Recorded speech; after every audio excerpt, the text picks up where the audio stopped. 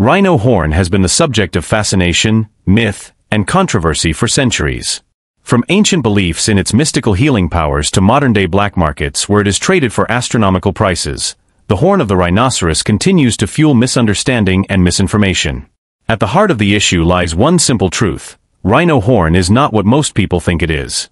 Despite its perceived rarity and supposed medicinal properties, the reality of what rhino horn truly is, and what it is not, could dramatically reshape our global approach to rhino conservation and shift public perception in a direction that may one day help save the species.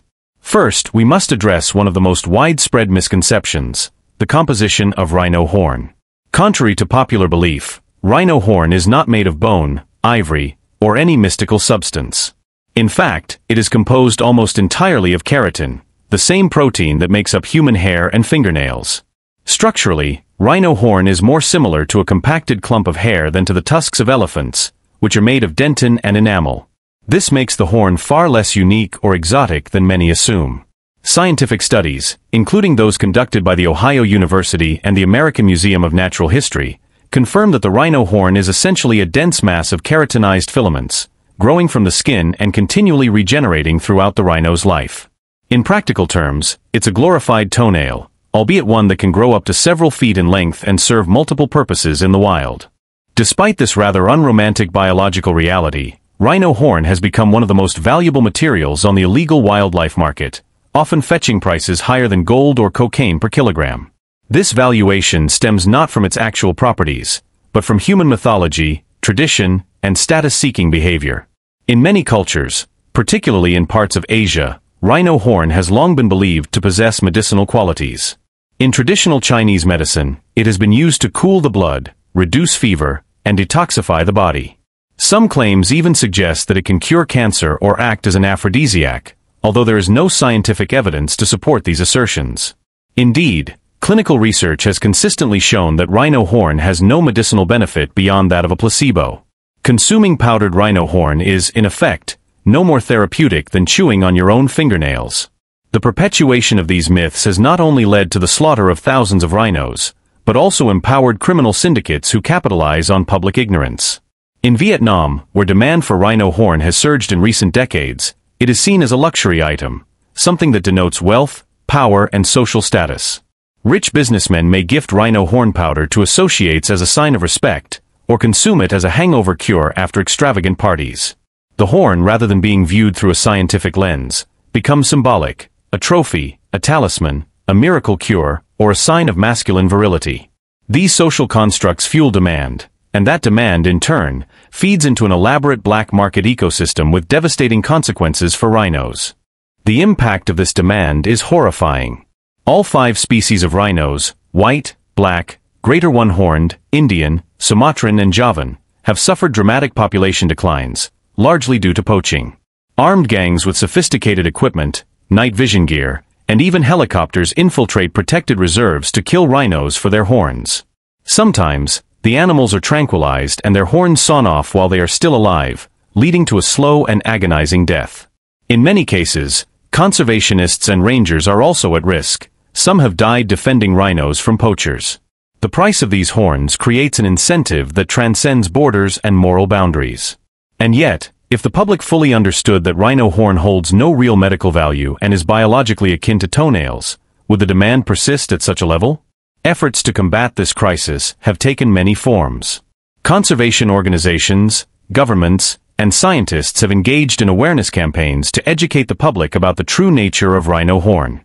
These campaigns often center on the idea that destroying the demand is more effective than merely policing the supply. For instance, some creative initiatives have focused on dispelling the myth of the horn's medicinal properties through documentaries, advertisements, and celebrity endorsements. In 2016, the Nail Biters campaign in Vietnam used a series of provocative posters equating rhino horn with human nails, urging people to reconsider the logic of their consumption. Another controversial approach has been the development of synthetic or lab-grown rhino horn. Several biotech companies have engineered keratin-based substitutes that are molecularly identical to natural horn. The idea is that by flooding the market with fake but indistinguishable alternatives, the economic incentive for poaching might be reduced. However, this strategy raises ethical and logistical questions. Critics argue that legitimizing any form of horn trade, real or synthetic, could perpetuate the myth of its value rather than dismantle it.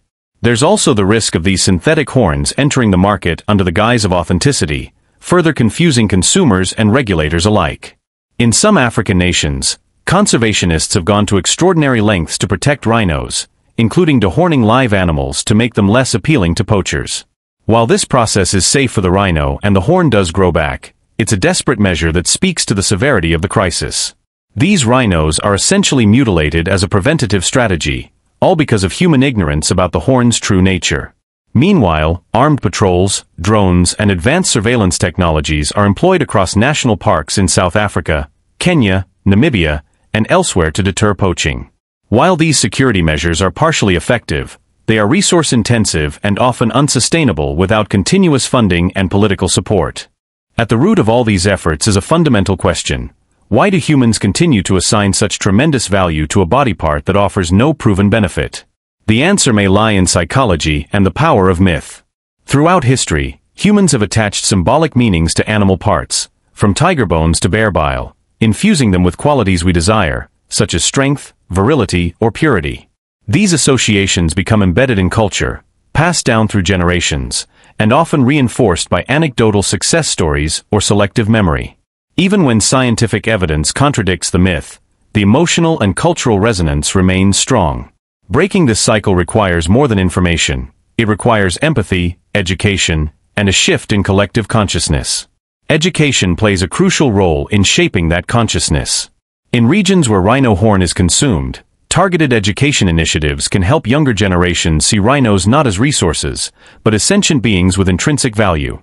Schools, media, and community leaders can be powerful allies in dismantling harmful beliefs and promoting wildlife ethics. At the same time, global consumers, particularly those in the West, must also confront their role in the problem. While direct consumption may be concentrated in Asia, international tourism, fashion, and investment often intersect with wildlife exploitation in indirect ways. Thus, rhino conservation is not just a regional issue, it is a global responsibility. One promising shift in recent years is the rise of ecotourism. Countries like Namibia and Botswana have developed community-based conservation models where local people benefit economically from protecting rather than killing rhinos. Tourists pay to see rhinos in the wild, stay in ecolodges, and support local guides, creating a financial incentive to keep rhinos alive.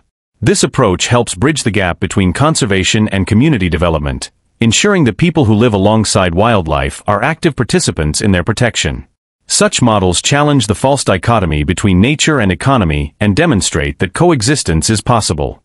Technology, too, is changing the game. With advancements in genetic forensics, authorities can now trace seized rhino horns back to specific parks or individuals, helping prosecute poachers and dismantle trafficking networks. Artificial intelligence and predictive analytics allow rangers to anticipate poaching hotspots and respond more effectively. Even blockchain technology is being explored as a means to track legal wildlife products and prevent laundering of illegal items. These innovations offer hope, but they are not a substitute for the cultural change needed to destroy the root of the problem: demand based on myth. Perhaps one of the most compelling aspects of this crisis is the emotional connection people form with individual rhinos. Stories like that of Sudan, the last male northern white rhino, who died in 2018, captured global attention and brought the issue into the mainstream. Sudan's gentle nature, his caretaker's devotion, and the tragic reality of his extinction sparked a wave of empathy that numbers and statistics never could.